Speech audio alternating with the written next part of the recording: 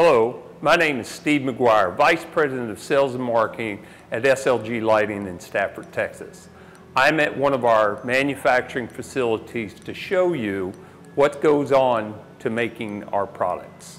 Behind me, you'll see a small example of some of the fixtures that we manufacture at this facility. So let's get started on our tour.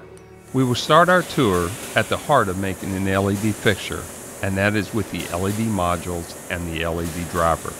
This process is started by using a pre-designed PC board for both the LED module and the driver.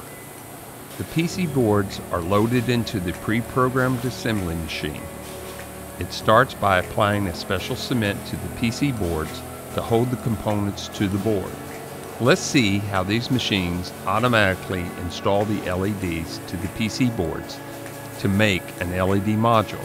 This process is known as surface mounted diodes, or SMD.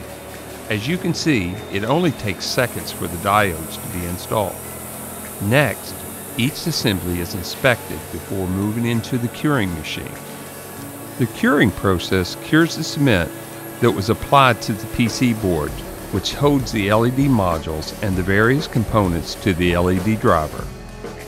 After the curing process, each LED module is tested before moving on to the LED fixture assembly. Each driver module is also inspected before it moves on to the final assembly. Several of the large components which make up the LED driver must be installed manually for a better quality driver. Once all the large components and the lead wires are installed, they are ran through the soldering machine. The driver boards are now put inside the driver housing. The driver housing is then fed into the potting process. Potting is a way to control critical components' temperature during operation of the LED fixture.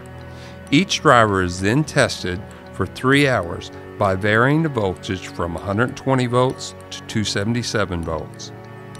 This is one of several fixture assembly lines. In this area, the LED modules, drivers, wiring, and lens are installed and tested. Each fixture is tested thoroughly before being packed and shipped. In this area, each fixture is aged for 3 hours, varying the voltage from 120 volts to 277 volts. It all starts with good engineering and test equipment. Each fixture developed goes through vigorous testing before it is approved to be released and goes into production. We hope you enjoyed this brief tour today of one of SLG's factories, and we are looking forward in the future to working with you for all your LED lighting needs.